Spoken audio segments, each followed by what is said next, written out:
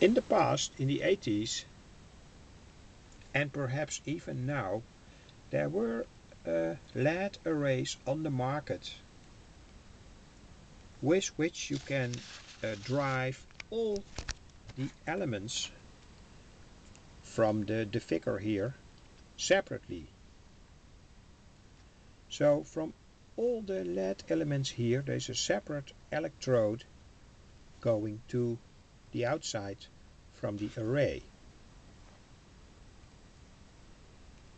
And I bought quite a few of them in the past by a brand named Archer. It was sold by Tandy in the Netherlands. They were active in the Netherlands in the 80s. It was an American firm, and it doesn't exist nowadays in the Netherlands. Perhaps still in America, I don't know. I bought quite a lot of interesting components, and also this LED array, for instance.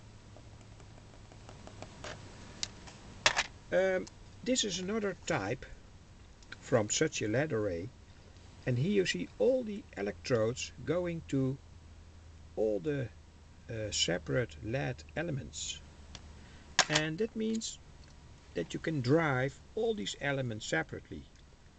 I now use a 470 ohms resistor here,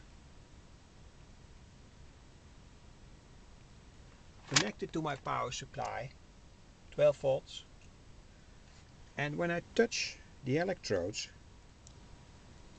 you can see that you can drive all these elements apart.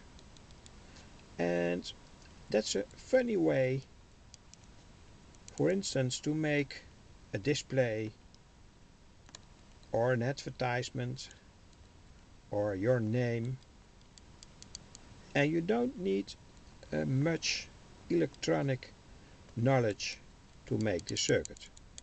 You only have to find this type of a LED array. You have to find out whether you must connect here the positive or the negative, and then touch here all these elements and solder here wires to make your own message on this array. And when you connect it into a multi-vibrator circuit, that's also on my channel, you can make the array to blink during a certain period, for instance every second or so. It makes it more interesting. So that's what you need, a LED array where every element has a separate electrode, and then you can make your message or your name. Easy to make and a funny circuit, I think. I want to demonstrate it now in the dark, perhaps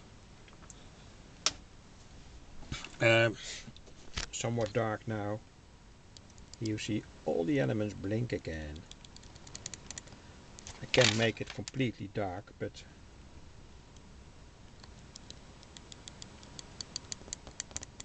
so this is the way to make your message.